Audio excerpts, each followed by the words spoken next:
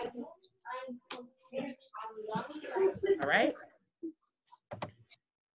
All right. So if you guys can see my screen that I have here, this is the weekly calendar that I originally laid out for you guys. I believe it's listed as March 25th to April 1st. So today is April 1st. So the assignments that I want to discuss today, you guys will see here. Today's class meeting, we're going to talk about the poem, the homework, To Live in the Borderlands. We're also going to talk about that Jose Oliveira's poem, Citizen Illegal, and we're going to talk about the similarities and differences in the message. We didn't get a chance to really go into connotation and denotation last week, so we'll talk about that today. I've been getting emails about the journal assignment, so do you guys see there where it lays out what the journal assignment is? If you haven't finished the journal assignment yet, that's okay. You guys still have time to get that in, but this hopefully lays it out for you what needs to be done, okay? Another thing we're going to work on as we leave class today, for anyone who has to go early, there will be a short response paper that you guys are working on over the weekend, and you will perhaps be working on over your spring break. So even though we will not be face-to-face next week, I will still have office hours set up. So if anybody has any questions or need to check in with me or the course, you'll have that option. And if you guys needed any help with the assignment, the short paper assignment that I'm laying out at the end of this class, you guys can get help with that as well. So again, let me reiterate, we do not have scheduled face-to-face meetings next week. Next week is spring break. But you guys probably will still be working on items, so I will email you my Zoom information for office hours, so you can still check in with me if you wanted to, okay? Spring break isn't quite like it used to be. We used to probably go on trips or really check out, but with us being at home, I don't want you guys to use so much time working on ARC, but you will be working on our next writing assignment. So let's go ahead and dive in to our where we left off last class meeting. Now, really quickly, you guys, if you have your screens up and you have your volume on, if you're not speaking or not necessarily sharing at the moment, try to mute your screens just so it can get rid of the background noise. So whether if you're on your phone, sometimes it, without you knowing it, is picking up a lot of background information. So sometimes you may have to mute it and only unmute it to speak, okay? All right.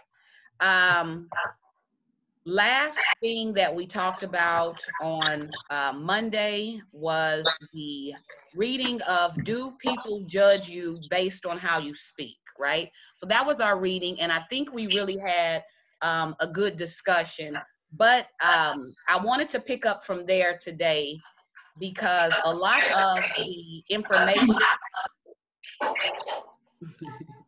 look, it sounds like someone's whispering. All of us. I'm sorry, say it again. I think you should mute all of us. Oh, could I mute all of you? Oh, I can mute you. Okay, I'm going to mute you all. However, if you need to share, use chat, okay? I kind of don't want to silence you guys, but I understand what you're saying, Jocelyn. Okay. Just to recap, let me recap a few things from what we discussed on Monday and the reading homework of Do We Judge People on the Way They Speak? This particular text is supporting our theme on language and identity, where we're learning a few ideas about not just the use of language, such as is it good or bad English, but a lot of times how our use of language puts us in positions to be judged. So the reading, do we judge people on the way we speak? I think collectively we did all agree that people are judged and discriminated against based on their use of language. But in that specific text, they were talking about the historical event of Trayvon Martin, the court case that followed that, and how a defendant, a witness, was judged brutally, not only by the media, but by peers, based solely on how she spoke. So there were a few things we talked about, such as environment. Remember the subject, she was Haitian American, so she had somewhat of an accent. Haitian Americans' first language is French. So we know there was English as a second language barrier for her there. The subject that they were discussing in Do We Judge People Based on How They Speak? They also talked about how she is from Florida. And we talked about the intricacies of language as you travel from area to area. We know New York, people from New York, New Jersey, up east, they normally have an accent, a particular way that they pronounce words, they enunciate, that will be different from someone, let's say from Chicago or Detroit, right? So what I think that this particular text helped us to see, that language is really multifaceted. A lot of times it is no good or bad. We talked about that. Sometimes it goes beyond formal or informal. Sometimes there are things that impact the language that cannot be controlled, such as accent, dialect, and environment, right? So I wanted to kind of pick up on that because in the text, they talked also about how certain groups, right, in reading, I believe they gave them a study of a text. Oh, I think I wrote this down. I remember. Hold on, let me pull it up. They gave a particular sentence. Okay, here it is. People be thinking teenagers don't know nothing, right? Remember that blurb from the reading? And they asked teenagers about this particular phrase. People be thinking teenagers don't know nothing. And the gentleman who they were asking about this particular sentence, when asked to visualize the person who states this, do you guys remember what he said when asked who he envisions would speak in the way of people be thinking teenagers don't know nothing? What do you guys remember about that?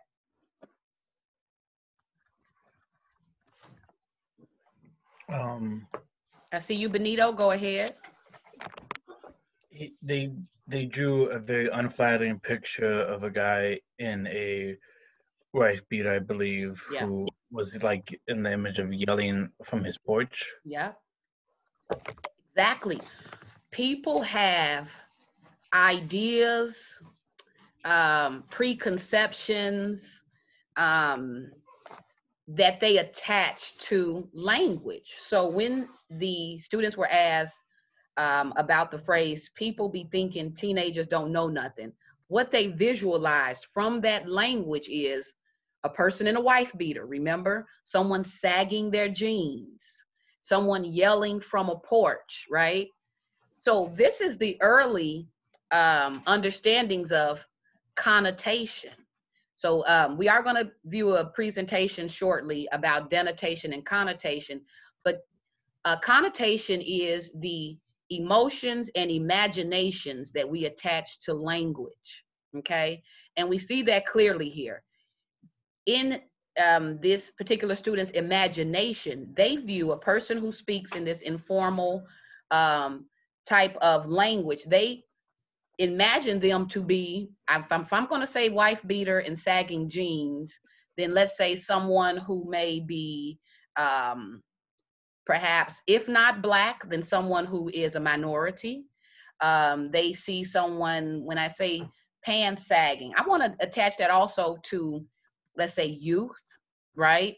Another thing that they pointed out, someone yelling from the porch, right?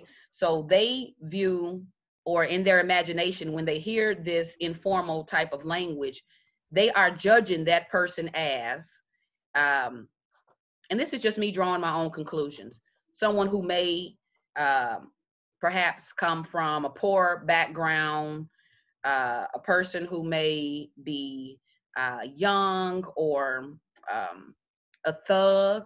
I'll throw that out there. That's another word that we add connotation to.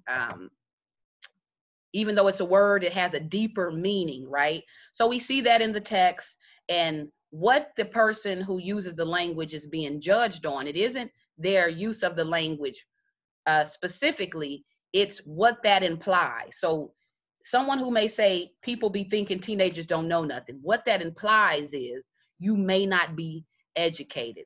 It may imply that you are you know, rough, maybe from the fringes, maybe living in projects or ghetto. There's that word ghetto. We talked about that on Monday as well, because the language used, and I'm pulling out my book here, you guys, so that I'm making sure I quote it appropriately. But the language used,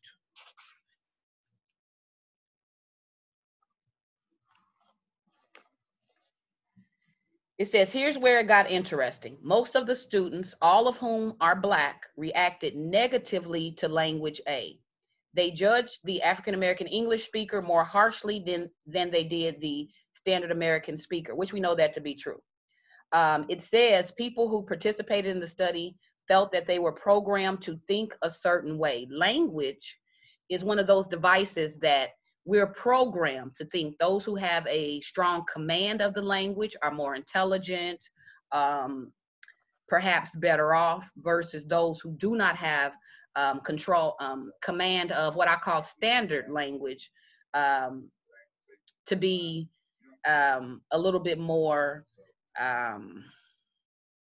what should I use the word? If they're looking at one group as being outsiders, right? They're looking at one group as being outsiders, then those who use that standard edited English correctly, they look at them as kind of belonging. So we include and exclude based on the use of language.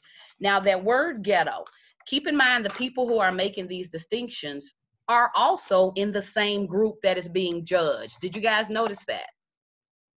The group that is normally judged, they are judging others. And that's interesting because Gloria Anzuldua, in her poem, To Live in the Borderlands, she talks about it. She talks about the fight isn't just with, you know, minorities and those outside of that group. A lot of the war is within the group. So when we talked about the witness in the Trayvon Martin case, Rachel, I believe her name is Danielle, but in the case of her, these were other Black students from Florida who were judging her, who was talking about her as being ghetto or ignorant, right? People within the group judging and excluding people, you know, with the same or similar background. So we see that a lot. I want to kind of take this time to transition to the presentation on connotation and denotation, because I think this will make a lot more sense if you guys can kind of see it visualized. So let me share my screen. I want to show you guys this presentation. Hold on.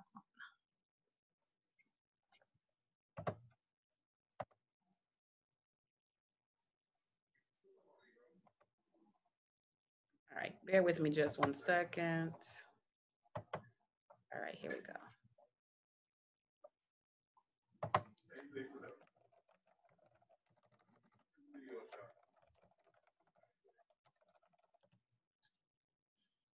Okay.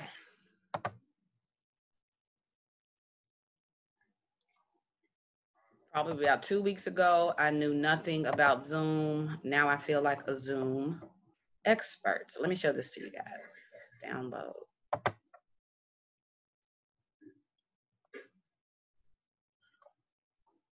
All right, sorry you guys, this is taking so long. I have like 12 or 30 screens up right now. All right, here we go.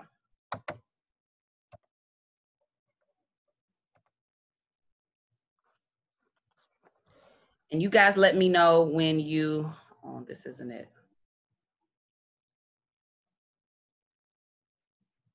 All right, it's a little bit slow in uploading. Okay, here it is. All right. So I'll go through the slides relatively quickly, but there will be some questions that I'll ask throughout the process. So bear with me 1 second. I'm going to stop share just quickly so I can set up the slideshow.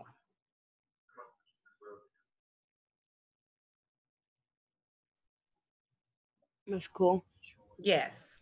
Can you hear anything in the background? All right. I cannot hear anything in the background. Just making sure. Can you guys hear anything in my background? No. Okay. All right. I have a black screen now. Hold on. Give me 1 second.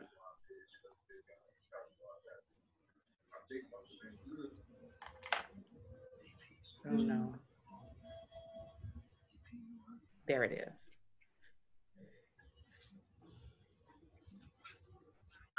Can you guys see the PowerPoint on the screen? No. Oh, you don't see it? Oh no. Okay. Hold on.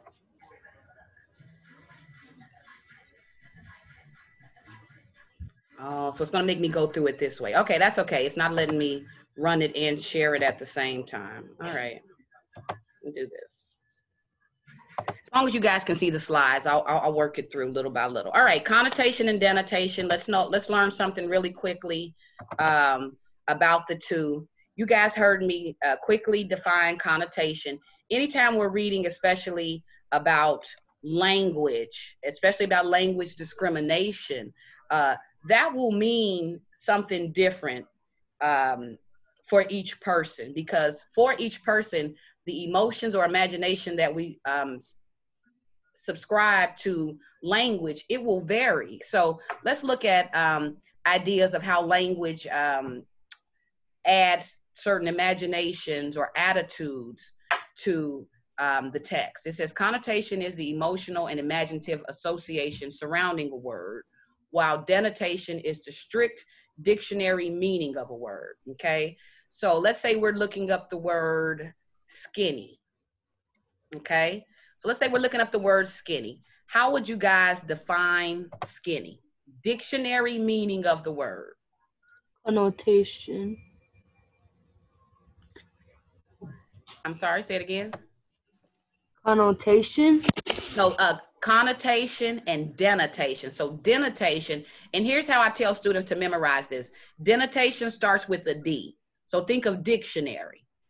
Denotation is the dictionary meaning of a word. So if I am defining the word skinny, skinny may mean slim. Hold on, as a matter of fact,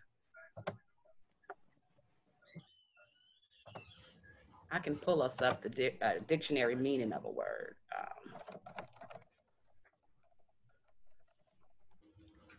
I'm attempting to illustrate a point for you guys. All right, so let's say that the definition of the word skinny is defined as of a person or part of their body very thin. So that's the denotation of the word. That is how they define the word. Now let's look at the connotation of the word skinny. For me, the word skinny, it has negative connotation. And what I mean when I say that is, oh snap. Oh, I'm sorry, you guys. What I mean when I say that is, growing up, hearing the word skinny, it had negative connotation. My parents would normally refer to me as skinny, meaning you need to eat, you look unhealthy. I come from the South, so my grandfather used to tell me often, no man wants a skinny woman. So skinny, even though the dictionary meaning of the word means slim, the connotation for me is a negative one. If someone calls me skinny, I'm offended, right? But that's different from someone, let's say, for instance, like my mother. If you were to call her skinny, she would kiss your feet because she has an emotional meaning of the word that's different. She has always struggled, with her weight. She always tries diets or certain things to help with that. So while skinny means something negative to me, it will mean something positive to her. So that is kind of how the idea of connotation works. It is the emotional and imaginative meaning that we attach to words. Let me show you guys a better example of that. Attempt to share my screen again. I'm doing horrible at this, so you guys bear with me.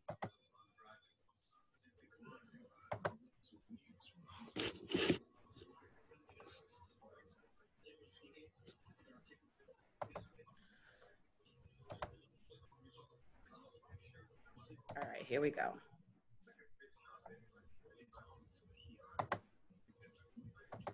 Let's try this again, guys. All right, so we know the definition: denotation, dictionary meaning, connotation, emotional and imaginative meaning that we associate to a word. Look at this. You may live in a house, but we live in a home. So we know if we look up the dictionary meaning of the word house and home, do you all agree that they mean the same thing? Yeah. Guys can kind of shout out, yeah. If you were to look up the definition of the word house and home, they are synonymous. They are defined as the same thing. But let's look at this. If you were to look up the word house in a dictionary, they would have the same meaning, a dwelling place. However, the speaker in the sentence above suggests that home has an additional meaning. Aside from the strict dictionary definition, people associate the word home much different than they associate the word house, right? And I want you guys just to think about your own imaginations. When you hear the word home and compare it to the word house, the two mean something different in your minds. Do you guys agree with that? Yes. Yes. For instance, when I think of house, I think of a structure, a structural unit. I could either think of a bungalow, I could think of a townhouse, but I'm only thinking in abstract terms, a building, a structure, etc. But when you think of home, the emotional meanings we attach to home, it could associate things such as comfort, love, security, privacy, and that is different. That's not the same association that we have with house, even though those two words mean the exact same thing. Let me try to explain better. So I just asked you guys, what's the first thing that comes to your mind when you think of house versus what comes to your mind when you think of home? Another example, real estate advertisers. A lot of times they do not say house for sale. They are aware of the connotation of the word home. So they use home in order to emotionally appeal to buyers. So they use home because they're hoping to connect with buyers on the comfort and the love that a home usually represents. All right, let me show you guys something else. Connotation deals with the various feelings, images, and memories that surround a word. Again, although both house and home have the same denotation or dictionary meaning, home also has many connotations. And I want us to look at this. First, let's look at in terms of the word worm, and then I'm going to pull one of the words from our reading. So again, I'm sorry, not worm, let's snake. So let's look at the denotation, which is the dictionary meaning of the word snake. A snake is a limbless reptile with a long, scaly body, right? That is the dictionary meaning of the word. Now, let's say that your profession is a plumber, and I come to you and I use the term snake. Well, now that word will have more than one meaning for you because based on your profession, based on how you use a plumbing tool that they call or refer to as a snake, you wouldn't always necessarily draw the conclusion that a snake would mean one thing. It would have a different meaning for someone who works in the profession of a plumber. It could also have a different meaning based on how it's used. So look at the phrase here where it says snake in the grass, right? Snake in the grass here doesn't mean a limbless reptile with a long scaly body. When we use the saying a snake in the grass, we normally mean a person. There's a person who's evil, a person who operates as a snake. So denotation and connotation, what I'm doing, you guys, not trying to bore you to death, but Denotation and connotation, the way I want you to look at it is, you may have a word that may mean something, dictionary wise, that may mean one thing, but when you apply it to, let's say, a sentence, or open it up to an audience, the audience will attach to that word whatever emotions or imaginations they have tied to it. So another example of that is when we read the text, do we judge people based on how they talk? I had pointed out the word ghetto, and I had pointed out how the word ghetto, it makes my skin crawl. I do not like that word. However, let's look at the dictionary meaning of the word ghetto. Give me 1 second. Here we go here. And you guys can't see my screen. I don't think so. Can you guys see the dictionary word right now? No. Okay, good. So you guys don't see my screen, but let me read for you the denotation associated with ghetto. So this is the dictionary meaning of the word. It is a part of a city, especially a slum area, occupied by a minority group or groups. So the dictionary meaning of ghetto is, it's a part of a city, especially a slum area that's normally occupied by a minority group. Now here's the caveat here. The minority group that historically ghettos were attached to, they were attached to historically Jewish living quarters. So the word ghetto, denotation wise, historically, it is, of course, having to do with where you live, a kind of a slum area, but the group that has been associated with it has always been a Jewish group historically. I see you raised your hand, Angela. What do you think? I wanted to ask a question like, so if it was historically referred to Jewish, how is it now restored to as Black people now? Right. Now, okay, that's a good question. See, we hadn't got there just yet, but do you guys see how denotation wise, what it means is completely different from how it's used. Now, it does still relate to slum area, kind of poor parts of the city, but when did it become attached to African Americans exclusively, like the way it is now? We know that the connotation of the word denotation, if I were to ask you guys, what do you think of when you hear the word ghetto? It wouldn't be a far stretch for you to perhaps see someone Black or see someone living in a particular project or side of town. Do you guys agree with that? Yes. Okay. Yes. See, that's the connotation, but technically that is not really what the word means. That's what we have attached to that word. So Angela, you asked the question, when did that happen? I think it happened especially in the historically in the 30s and 40s during the Great Migration, where a lot of African Americans migrated from the South to the North. And even though the North would kind of tout the anti-discrimination, anti-Jim Crow, they did discriminate against minority groups, not just African Americans, but also Asian Americans and Mexican Americans and Japanese Americans. There was discrimination in place. So what they would do is they would take these minorities and they would relegate them to these, I don't want to say buildings, but to this part of a city that separated them from the majority, right? And a lot of the propaganda, pictures in magazines, they would always depict African Americans. So the association really came from media, from propaganda. What was always called, anytime they were referring to these groups that were moving in large numbers up north, they were Black people. And they were talking about how with the rise of this group, we see a boom in ghettos. So they knew ghettos, definition wise, was associated to Jewish quarters, but it kind of transferred then to African Americans. It was, again, this part of the city, slum, not taken care of by, the city. What else can I say? ignored, if you will, not cared for. But somehow the word ghetto has included African-American women. It can include hairstyles. It can include nails. It can include how a person talks, right?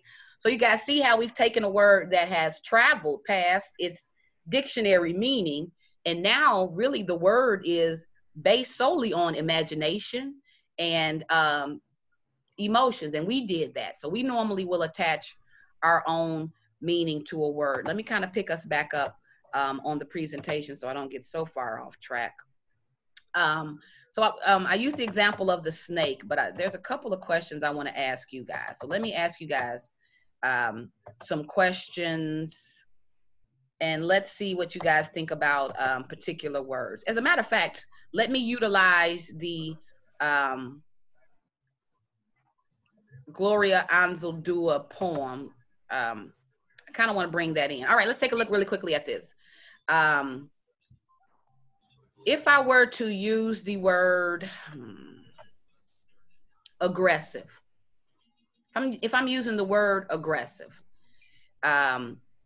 what denotation wise, how would you guys define the word aggressive? If I were just to ask you, what's the meaning of the word aggressive? What's the denotation of the word aggressive? So tell me, what do you guys think? You can use the chat if you don't feel comfortable speaking out.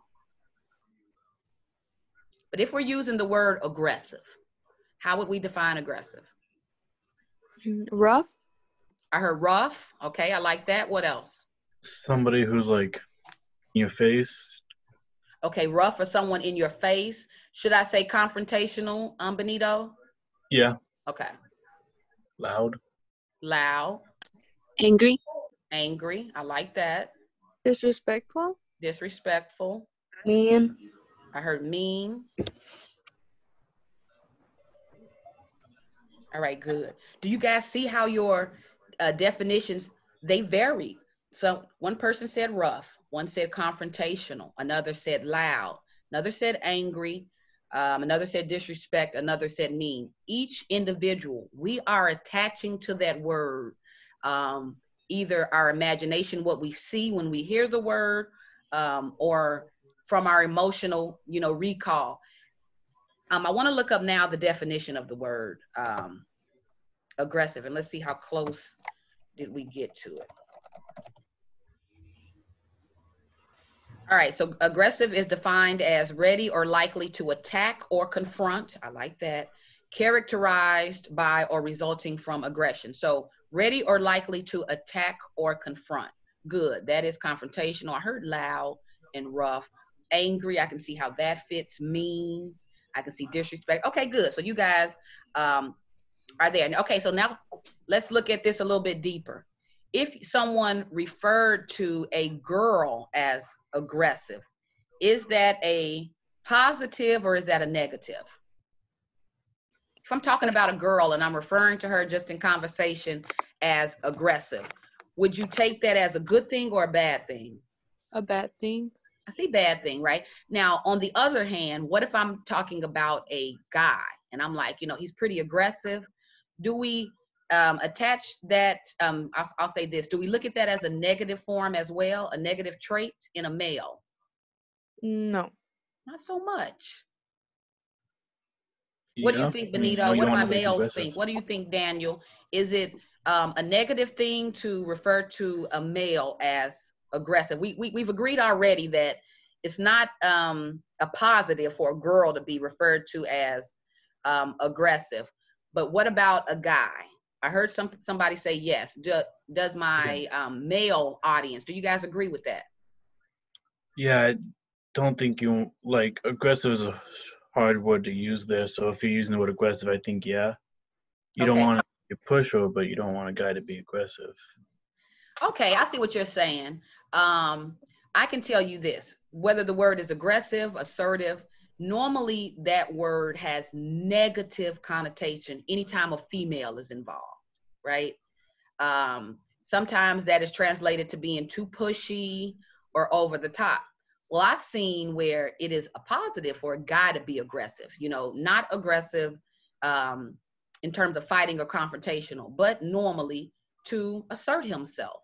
So while it's acceptable in one group, sometimes it's not always acceptable in another. So again, this is given an example of how connotation and denotation, depending on audience, the meanings we subscribe to. Here's another word.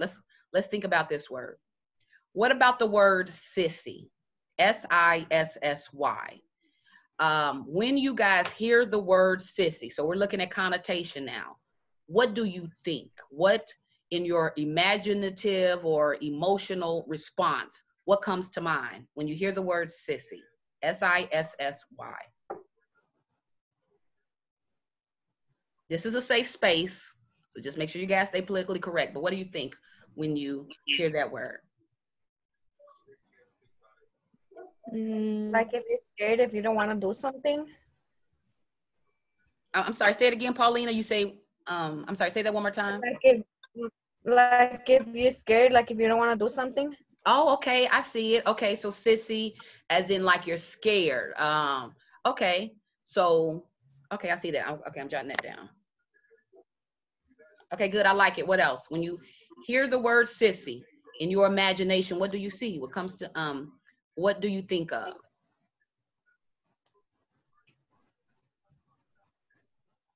I heard scared. What else? If you guys, it's basically an insult, so I guess it is because they basically use it when someone else is scared. Okay, So I agree with that one, yeah. I see that. I can see that. Scared. Does anyone use or has anyone heard the word sissy used to or to refer to those who may identify as homosexual? Yes. Okay, yeah. I know that it may be, you may not want to say it, but just to kind of be honest, that word a lot of times is attached negatively to what I sometimes, and this is just from asking the question in class before, men or boys who they feel act like girls. So have we heard it used in that sense, or does it in some cases make you think? So where we say scared or weak, I think Marissa said it's normally used as an insult. Absolutely. But it all kind of has these negative connotations, right? So when you hear the word sissy, that's what you think of, yes? Yes. Now let me tell you something about me. I think you guys know I'm the middle child, 7 kids. When I hear the word sissy, the first meaning I associate to is my sisters, because we refer to each other as sissy. Okay, so did anybody think of sister? It wasn't the first thought that came in your mind, right? Yeah. Okay, I see that. See, again, that's another example of connotation. The first thought that came in my mind, how that word is normally used around me, is sister. That's a nickname for family or for your sister.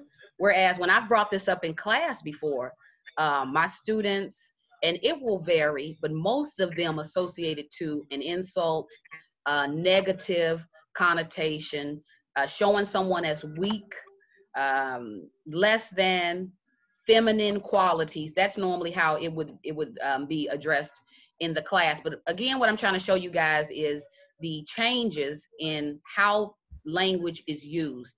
Even though we may be dealing with the same word, how one person in your audience will take it will differ from how someone else will. So I wanted to kind of lay this out before we talk about Gloria Anzuldua, because in the poem To Live in the Borderlands, she uses what I call loaded language. And really, depending on your experience or your background, we are going to take different things from our reading of this text. So it's really rich. But what did you guys think about the Gloria Anzuldua poem? It's relatively short.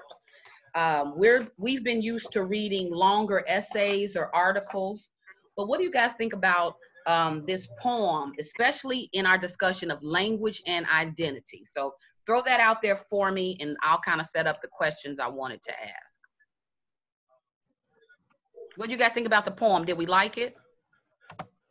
I enjoyed it. I think it I think it talked about something that I could relate to. Okay. All right, good. I like that. So Benito said he liked it. He can relate to it. What did you guys think about? And it's, I believe it's 7 stanzas. Let me pull it up. 118. I am obsessed with Gloria Anzuldua. She is a superstar in that she's one of the earliest voices who really began to confront and kind of take a look at language discrimination, as well as a multitude of other things. She also kicked off queer studies in certain parts of the world. She is really focused on establishing individuality, right? So where a lot of times language is used to discriminate, to group people, to stereotype, put people in boxes, she is really pushing back and challenging that misuse, if you will, of language. So when we read, do people judge you based on how you speak? We learned people absolutely do. The question was posed, who is doing this judgment? Normally it is the majority. Wherever you live, it's normally that majority group who uses things such as language, race, background, those types of things as markers of inclusion or exclusion, right? She takes direct aim at this practice, okay? That's what I like. Let me pull up a little bit more about Gloria Anzuldua. Her story is unique. We can tell from the poem, she has, when she says to live in the borderlands, she's referring to several instances. Not only is she first generation Mexican American, she calls herself a queer Chicana poet, writer, and feminist theorist. She also was discriminated a lot within the Mexican culture. So because she didn't speak Spanish, let's say, well or strong, or maybe she stumbled over some words, or she used a version of what they call Chicana Spanish, where some words will be English, could be tied into, the way she used English. She said she was discriminated and judged from her peers, people who too were either Mexican or Mexican American. So she kind of talks about to live in the borderlands isn't just a discussion of her being discriminated against by the majority. She's talking about how she has been discriminated against by family members, people back home in Mexico who would put her down growing up in America and her use of Spanish. So she has a unique story to tell. I want to show it. Well, I did just share it with you guys, but I want to pull up a couple of questions that I want us to consider in our discussion of this. So give me a second.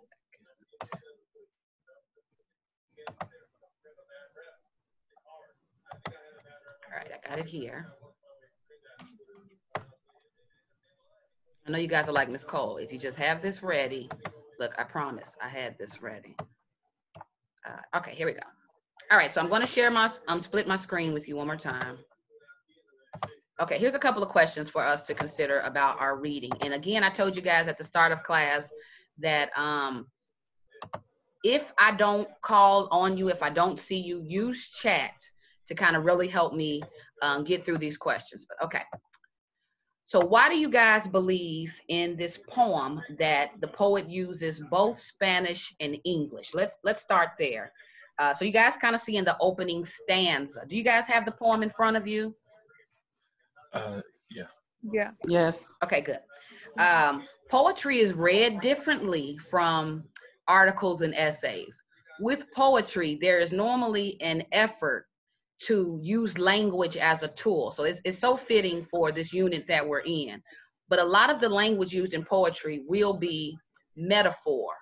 And what metaphor is they will either use a familiar or unfamiliar analogy in order to connect to or define an object. So we'll look at examples of this, but in reading this, I want you guys to be really mindful of the language. So why do you think the poet uses both Spanish and English? What do we think about that? And I know I adore Benito and he always speaks up, but I don't want Benito to carry discussion. So I want everybody, if you can, to either, again, speaking up or using chat. I want us all to try to contribute to this discussion. Why do you think that the poet uses both Spanish and English?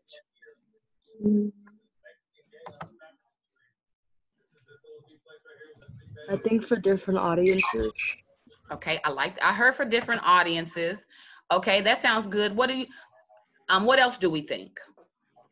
I think for better understandings. Okay, for better understandings. So or you mean like for if different meanings? I'm sorry, say that one more time. For different meanings. For different meanings. Okay, I like that. Somebody said for understanding. So maybe she's aware that there may be someone in her audience who may speak Spanish. Do you guys think that's what it is? I say so. On the way we speak. I'm sorry, say it one more time for me. I say that so we can feel free on the way we speak. Oh, I like that. So we can feel free on the way we speak.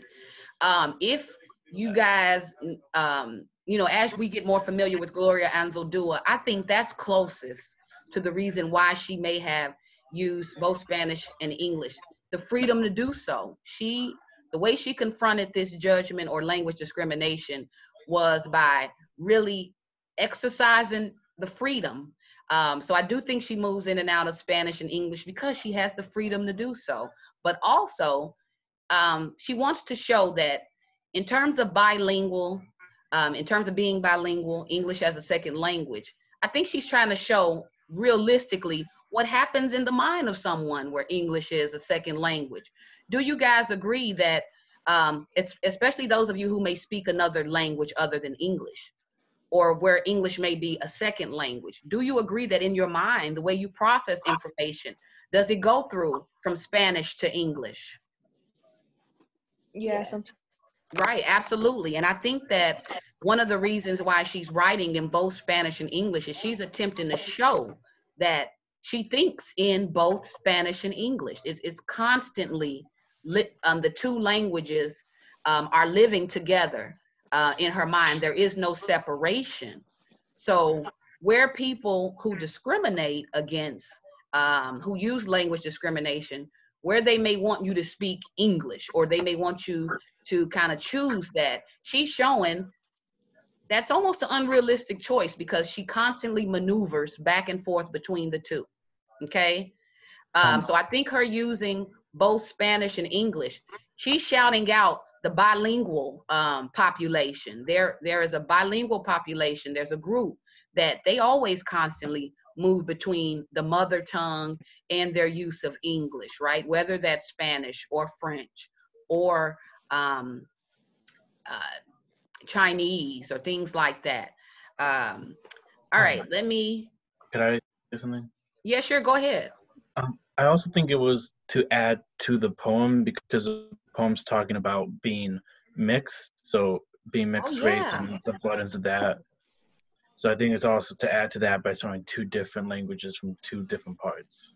Right, absolutely. And you brought up, did you bring up mixed? I'm sorry, did you say mixed? Yes. Yeah. So she is mixed race, and we kind of see that there. And I too agree with you. I think she's bringing up the use of both Spanish and English too. She's asserting that she's not one or the other. She's asserting, I'm not just English, or I am not just, my language, but I'm kind of a combination of the two, right? So good, I definitely see that. Another thing I wanted us to take a look at when we consider this, as you guys can see in that first stanza, when she lays out the breakdown, to live in the borderlands means you are neither. And then she kind of lays out this list, right?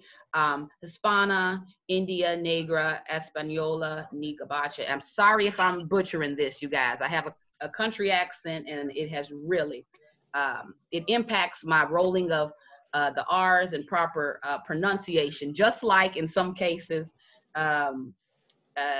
you know, we see a lot with Spanish in some cases being a second language. Well, definitely not a mastered second language, but you guys may not know, I took 5 years of Spanish in both high school, combination of high school and college.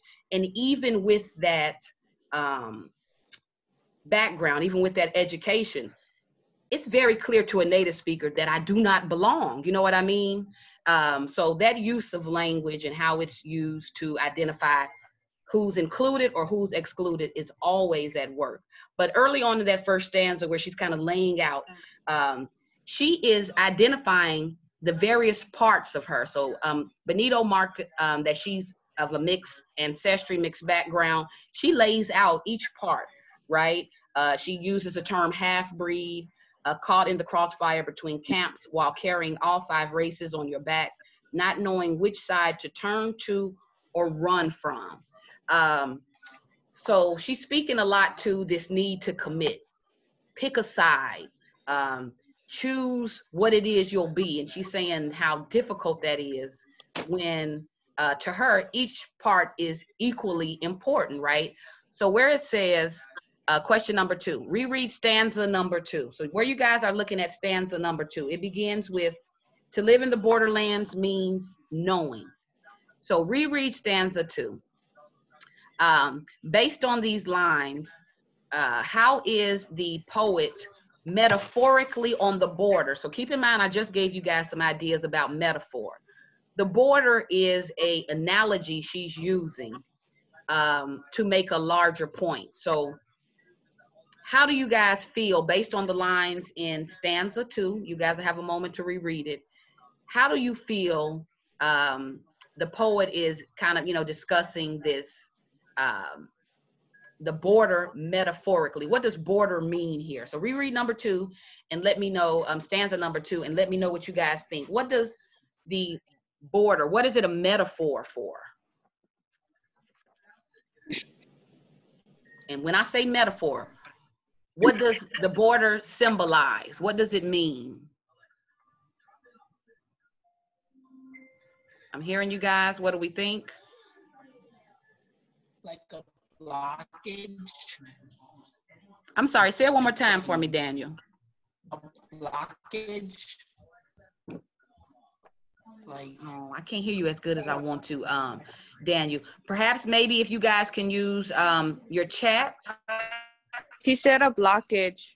A blockage, okay. So the border here is symbolizing a blockage. What do you guys think? What do we want to add to that? I would say separation. Separation. I can see that, to live in the borderlands. You know, she's playing on the term border. I think it's like in your mind, like fighting with all the different parts of you, since you're a mixed race, in your mind, knowing that like this part of your heritage isn't like this part of your heritage and things like that.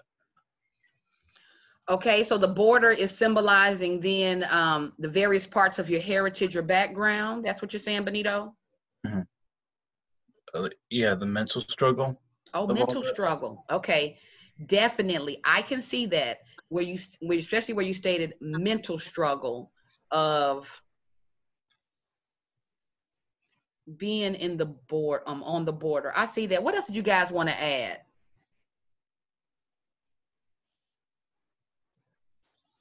like maybe individual groups. All right, can somebody help me out just a tad bit? I'm not picking it up too clearly, but I think you guys are. Individual groups on separation. Sorry, you guys. I can't hear it that well. Oh, I see some chat. Okay, good. All right, so let me just kind of throw in here.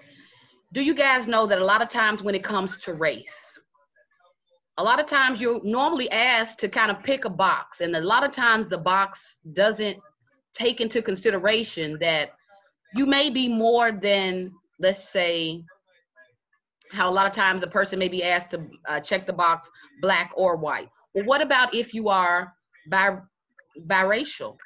What if you're both black and white? Where then do you fall, right? You kind of fall along the border.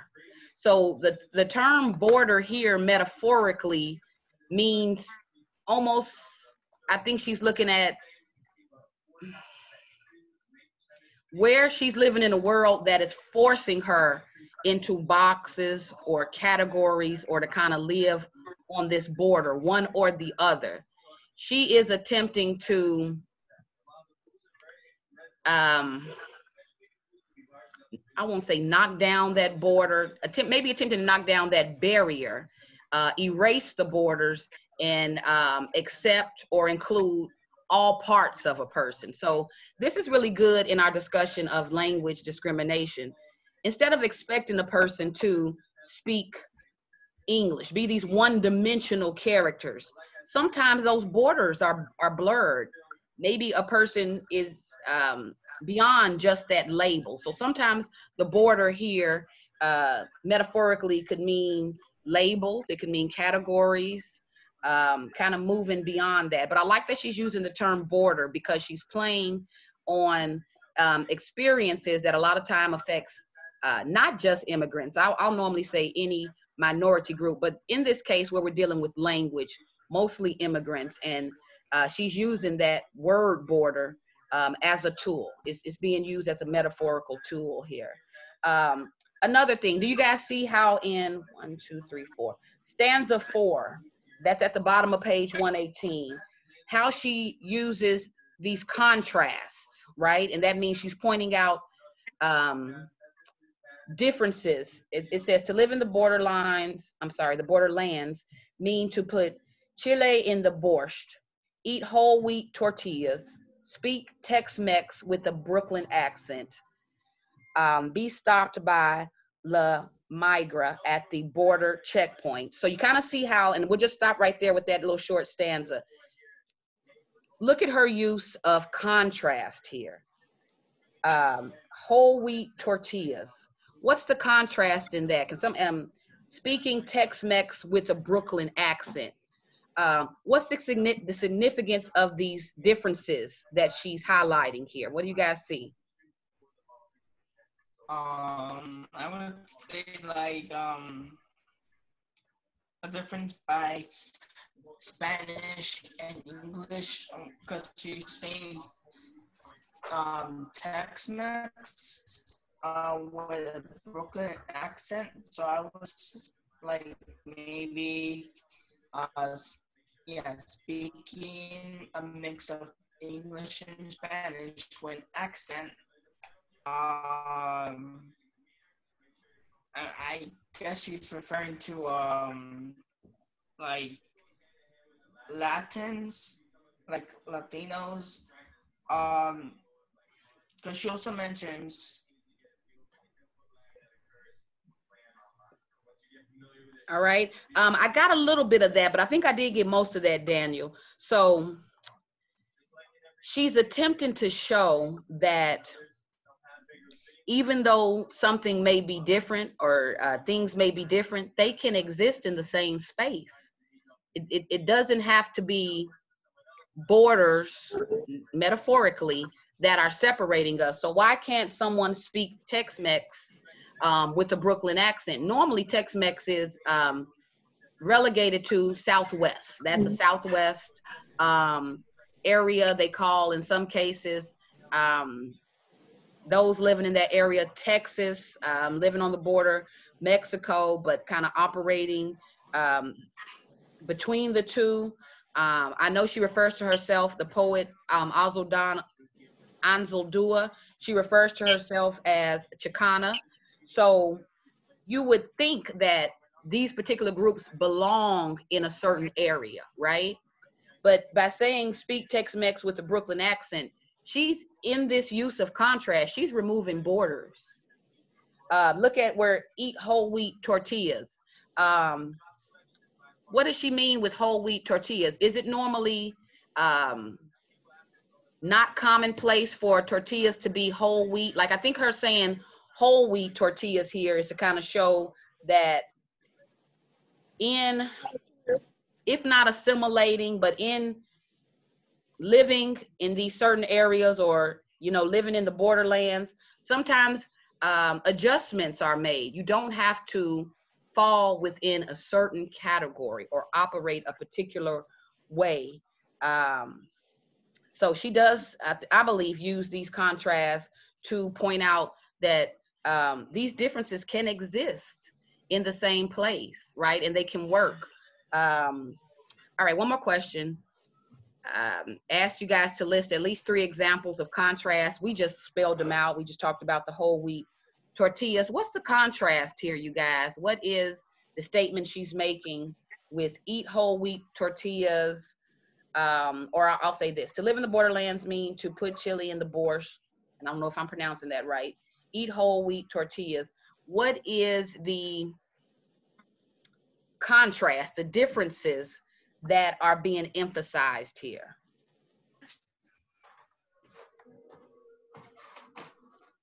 Help me out.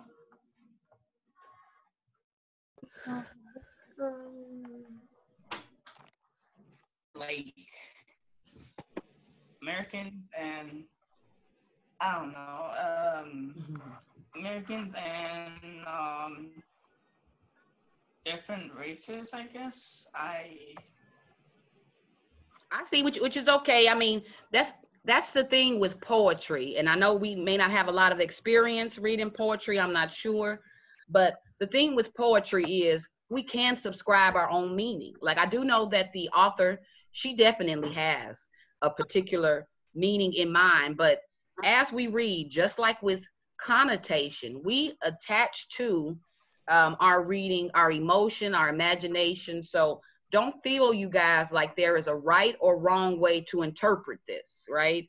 I'm really asking because your interpretations based on your own experiences, you know, that could help open it up for me. I know that I may not come from, I may not read this the same as someone who connects on a personal level to, you know, living life in the borderlands.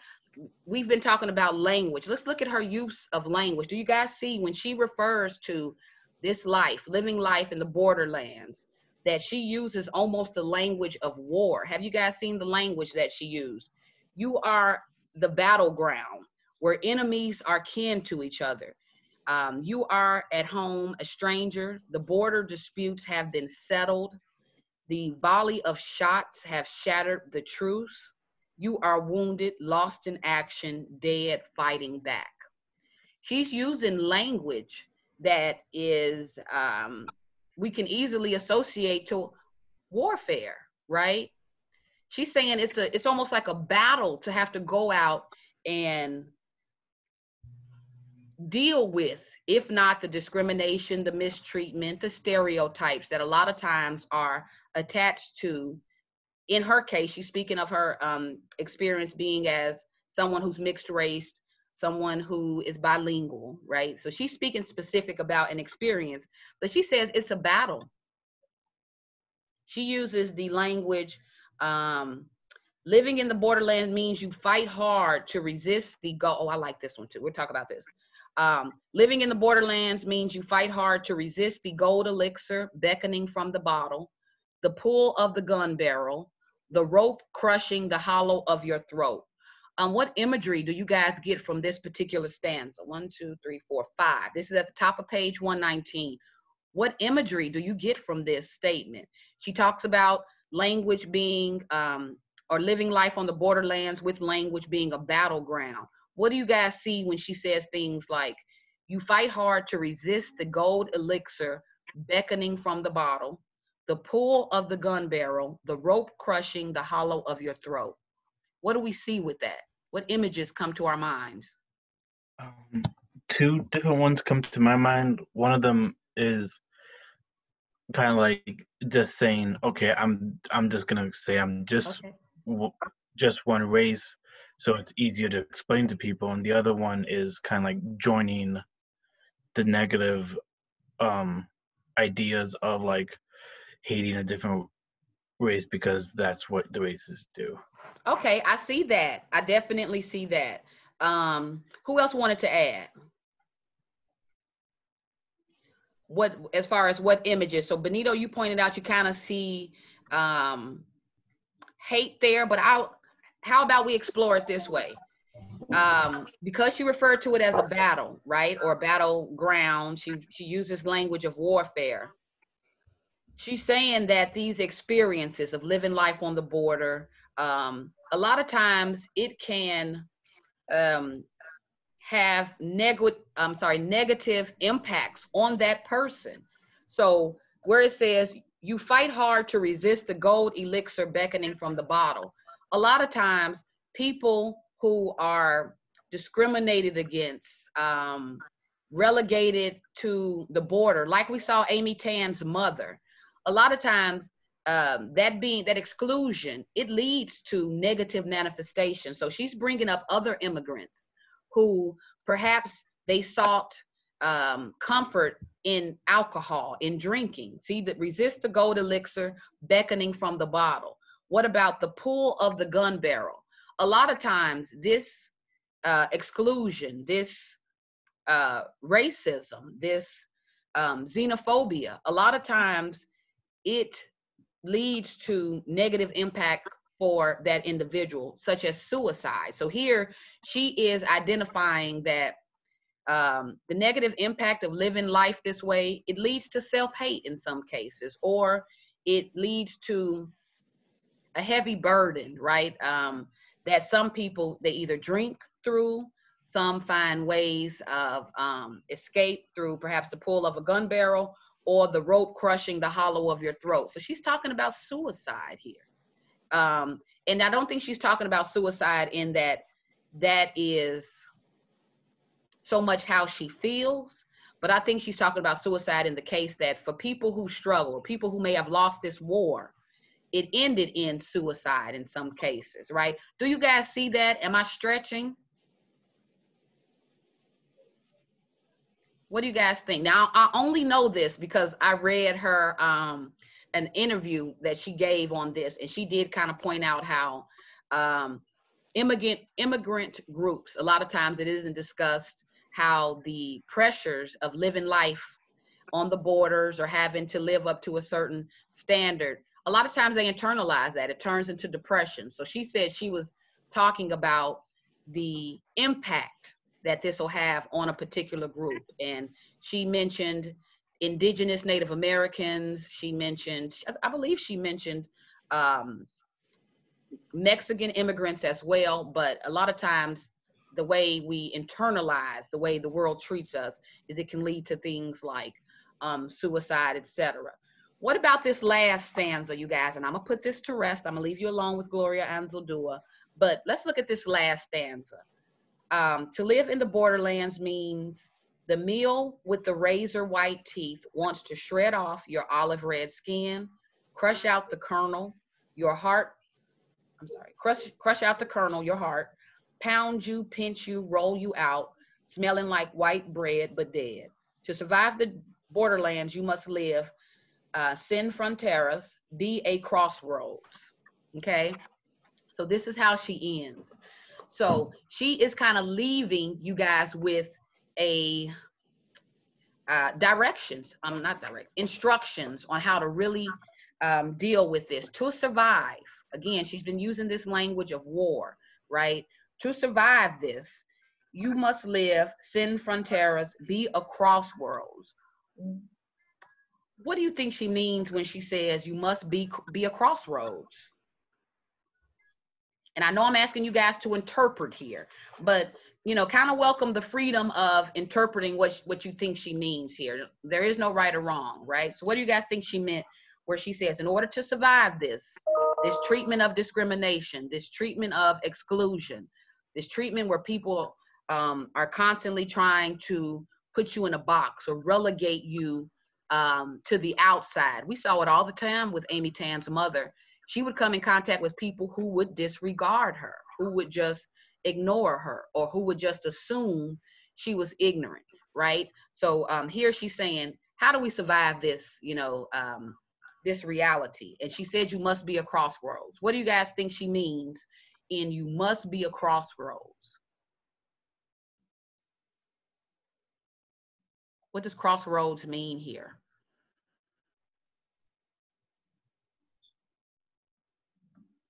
I'm gonna get rid of the share page. Kind of gone through my questions, but what do you guys think?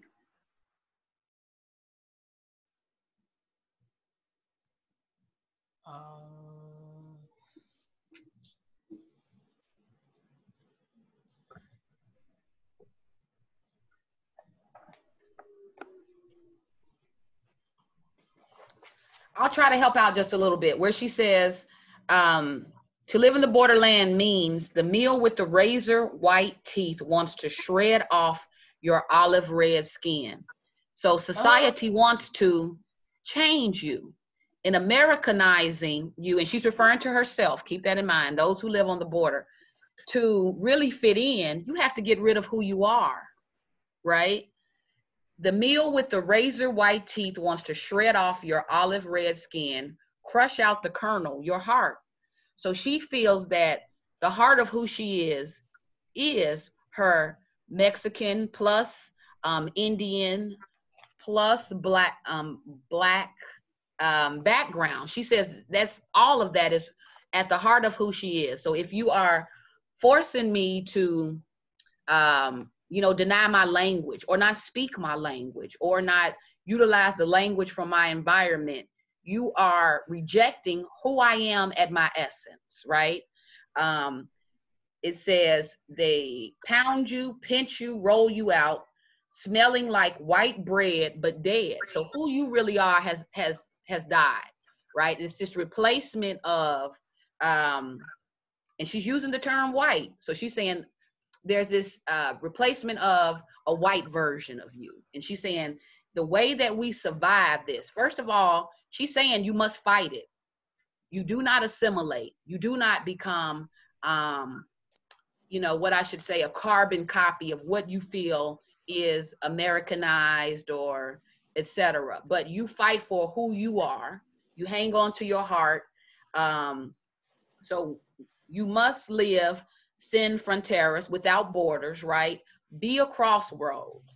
Live without borders, be a crossroads. What do you guys think she means by that? What does this advice mean?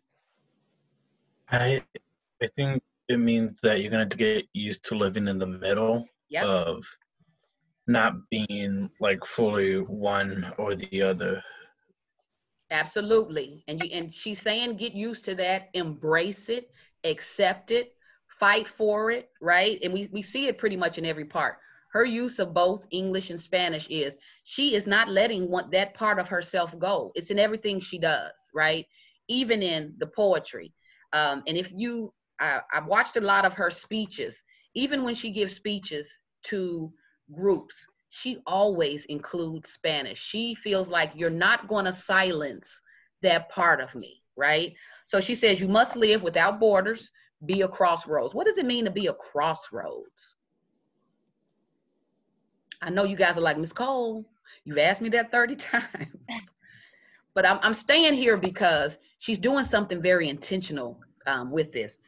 To survive, you must live without borders, be a crossroads. So we talked already about, do people judge you based on the way you speak? And we know that, yes, they do. But in a lot of cases, especially I'm sorry, go ahead, Marissa.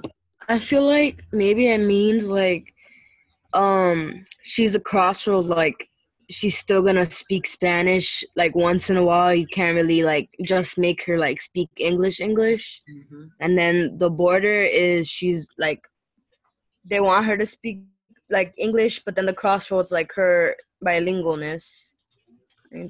Right, so I can see that. But you really made some good points. Remove the borders here. Oh, I'm sorry, who was about to say something? Okay. When she says remove the borders here, you made a good point, Marissa and Benito. She's saying stop trying to fit in. Don't try to live up to the expectation that you will ever fully be assimilated, right? There are people who look for differences, look to point out differences. And she's saying, don't silence yourself. A lot of times we talked about how whether you have been in a class and a teacher, I've heard some of you told me in class that you have been in classes, you had teachers who told you speak English. If you don't speak English, then you need to go back, you know, to your country. You know, she's saying remove the borders. There is no either I speak English or Spanish. I am who I am. I'm mixed race, so I do it all, right? So when she says remove borders, there is no what does she call herself? There is no Chicana Gloria Anzuldua. There is no American Gloria Anzuldua. She's saying I'm Gloria Anzuldua and I incorporate both. I'm not choosing one or the other. That's what she means by we're removing borders. You're not going to put me in a box. You're not going to force me to live one or the other. So she's saying she gets rid of that altogether. In all of her books, papers, interviews, she introduces herself as, you guys, she has a whole list. She calls herself queer, Chicana, poet, essayist. So she wants all of her labels.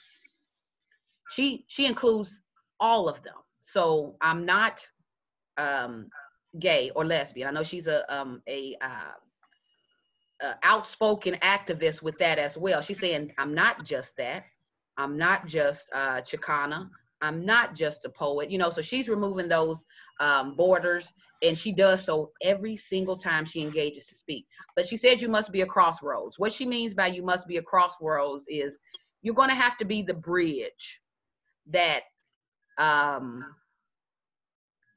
of fills in for those who are simply unaware of what their biases, what their prejudices are doing. So she's telling us to be a crossroads is to call people out. Don't just, if a person tells you, don't speak English, you're in America, don't just speak Spanish, you're in America, speak. She's saying when someone says that to you, rather than be silent or rather than feel that you have to kind of get rid of a part of you, she's saying fight for that. So if someone comes to you and make that particular claim or request, you are a crossroads. So you may have to tell them why that's unnecessary, why I cannot do that, right? Again, she's very outspoken about this. She feels it is her job to educate those who don't know. So I'm glad we're getting a little bit more information about language, not just its overall uses, but how it is used to discriminate, to exclude or include. But the main goal in us talking about it is to make us, I hope, a little bit more confident in calling it out when you see it, not acquiescence. And what I mean by that is not feeling like that's right. In order for me to be more American, this is what I must do. In order for me to prove that I belong or that I'm included, this is what I should do. She's saying, fight for who you are, all parts of you. So that's what be a crossroads are. And I think if we're more if we're more intentional with that, if people can see that, it will encourage others to speak up as well, right? I didn't get a chance to get to the Jose Olivares speech, Citizen Illegal, but I am going to post it for you guys. But let me just throw in this little tidbit about that. He is using the word citizen and illegal as labels. So he's telling a story about his parents. His parents are Mexican immigrants. He is first generation Mexican American. So he says, whenever people ask me where I'm from and I say my parents are from Mexico, he will put in parentheses next to each stanza illegal. And then when it says I was born in Chicago, citizen, he's saying that anytime he interacts with people, they feel the need to put him in a box, and it's constant. if he tells someone that his parents are from Mexico, he said the natural next question he will get is, do you speaking, start talking about language. So there's only this one dimensional association that people have been making, especially lately in the political climate that we've been in. Don't even get me talking about the current administration and how they've really fed a lot of the issues that we even talk about with language discrimination. While some people feel that it is a matter of life and death to really belong or be included. So I'll post that for you guys. I'll allow you guys to read it based on what we've talked about with connotation and denotation. And I plan to set up a discussion board for you guys to kind of throw out your ideas about it. So let me ask this. Are you guys comfortable with using Brightspace discussion board capability? Have we ever used discussion board on Brightspace? Do you guys have any experience? I don't think we have. Okay. No, I don't think so. No, okay, that's No, okay. I'm sorry, say it again, Jocelyn. No, I don't think so. Okay. When I set it up, I'll give directions on Brightspace, but I do want you guys to take a look at that poem in that where Gloria Anzuldua will use both English and Spanish to kind of identify the parts of her. The Chicago poet, Jose Olivares, he uses subtle language such as citizen and illegal to point out the discrimination he gets a lot when using labels such as, Mexican American, things like that. So I'll lay that out. We'll talk about it. Before we get out of here, because I know I've gone over, forgive me, but let me show you guys this really quickly and I'll reiterate it on Brightspace. But in efforts to get you guys out of here, next week is spring break. Again, I told you guys we don't check in next week, but I want to again highlight two things that you guys will be focusing on over spring break. Two assignments we haven't completed as of yet. If you haven't done your journal, you guys still have time. How are you influenced or shaped by your environment? Try to answer that. I want you guys to really think about that question. Try to answer it as critically as possible. Don't try to be so surface in your responses with this, but how are you influenced or shaped by your environment? So I want you guys to think about where you are, whether that's Chicago, whether that is your neighborhoods. But in asking how are you influenced or shaped, think about behaviors that may be shaped or influenced. Think about your language, vocabulary that may be shaped or influenced. But try to think a little bit deeper, not just are you influenced, but in what ways? And I'll give you guys a quick example with this. I was talking to my son about, I'll say his demeanor, how he carries himself, right? And I tell him sometimes you come off a little bit mean or that you may be angry. And he told me that to kind of travel in Chicago, for me to travel outside the house, I have to kind of portray that I am tough, that I'm alert, that, I'm not easily intimidated. He said, because if not, then he would get tested outside of the home. Do you guys agree with that? Yes. Yes. Okay, so that is a way that he has been shaped or influenced by his environment. This portraying, if you will, that he's tough or that he's not to be messed with. That is a survival technique. So that again is an example of how one is shaped or influenced. Another way, just an example for this is, when I first moved here, because you guys know I'm a transplant, when I first moved here from Oklahoma, I was told a lot that I speak country, the North and South thing.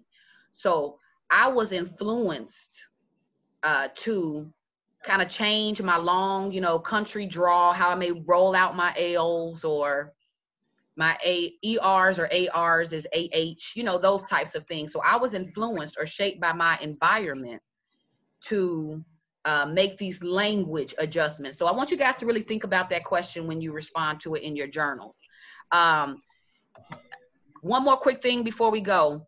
Do you guys remember the essay portion of the practice CRT?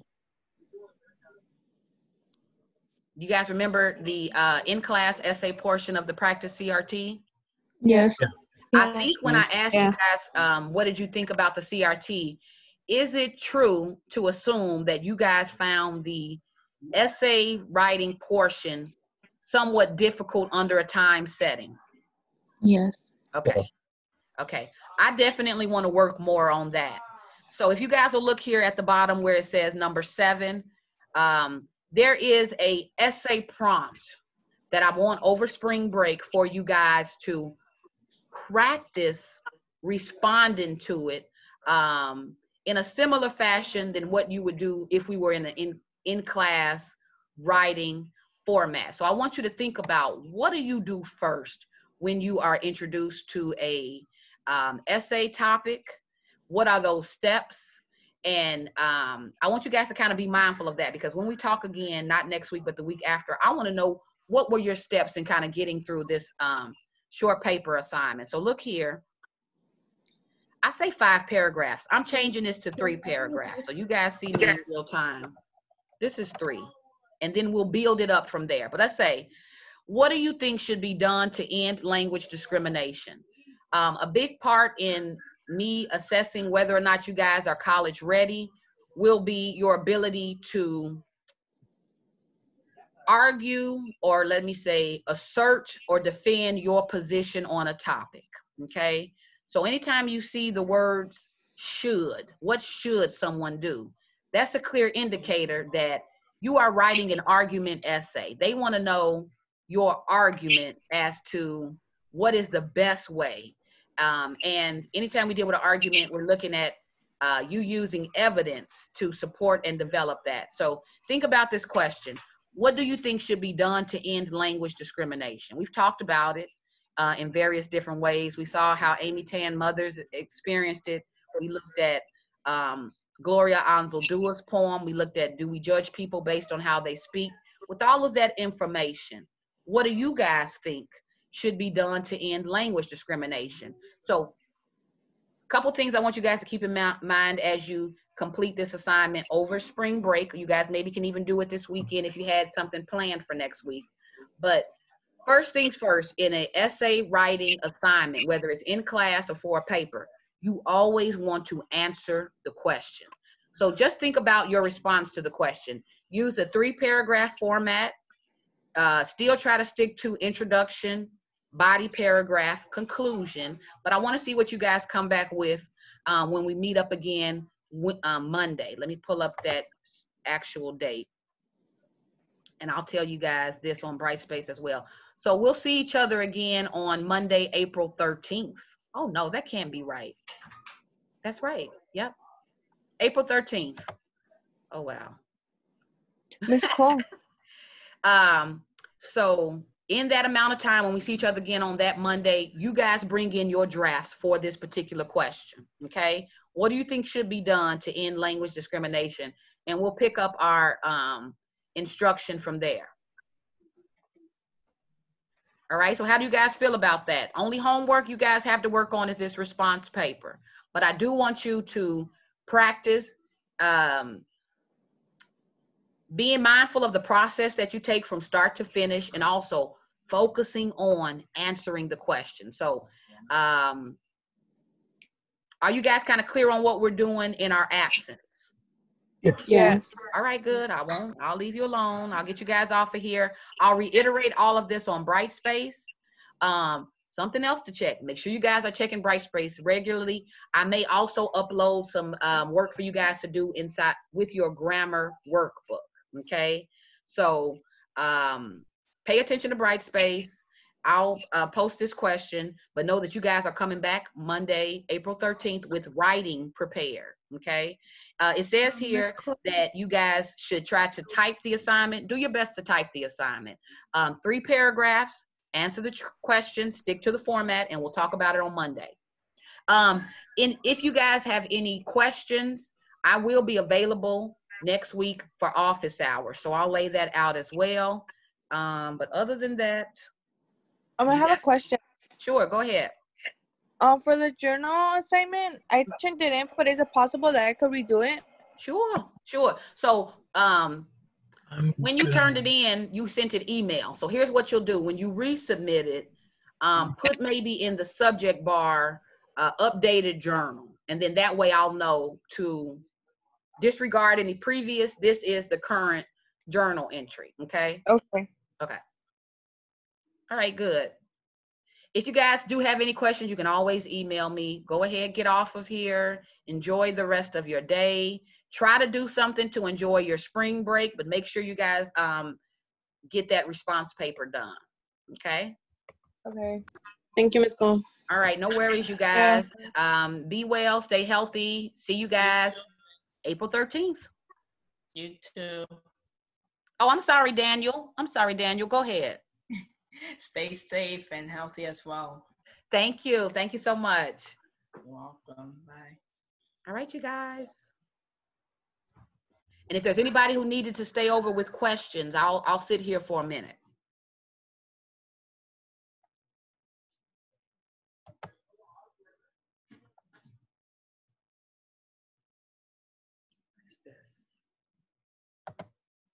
Miss Cole. Yes. Hey, Marissa. Hi. I was gonna ask you. So you said duo 3. Sorry about the birds. That's okay. It just started doing that. Anyways, I was saying for the essay, for the response question, remember, do we have to do 3 paragraphs and then send that to you? Yeah, 3 paragraphs. You can send it to me. Yeah. That's a good question. I just wanted you guys to come with it to class on Monday, but I think I am going to add a due date. So yeah, you'll be sending that in to me, Marissa. Yes. Sorry for the confusion. And then after spring break, we should already be in school, right? I'm sorry. Say it one more time. You said after spring break, you should already be what? In school? Oh, girl, I don't think so. They sent the email that to us anyway, to prepare to be on remote learning, so this online learning for the rest of the semester. So that's what they've told us. Really? Yes, I know. I feel the same way. Yeah, they did. Summer class is supposed to be on online too. Yeah, they sent the word that we should prepare that all summer classes are online as well. So are we gonna have to stay home for like a year or something? I certainly hope not. I know that on the news, they have been saying April 30th. Yeah, they said April 30th, but I honestly, realistically, I will say it may be anywhere from another 2 weeks to another month for the social distancing guidelines. So, and everything closed and everything, right? Yes, it has been. That's bogus kind of to me, because like my birthday's coming and I'm like finally turning 21 and then I can't even go to the bar or nothing. Oh, Marissa, I certainly understand. I know I have people who were planning to go to prom next month and graduation. So everybody is like, what do I do now? We're going a lot of people are just getting diplomas. Yes. That's bogus too.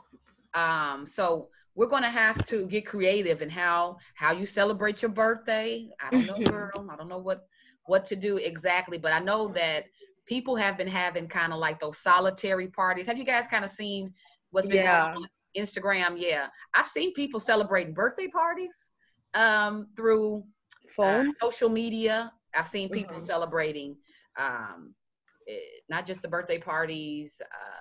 Did you hear about that little girl on the news where she couldn't go anywhere for her birthday, so they like brought Elsa on the phone and Elsa was singing happy birthday? Yeah, it's been a lot of cases like that. So I would say get creative, Marissa. Look, 21, you can still turn up. Look, we'll just have to figure out how.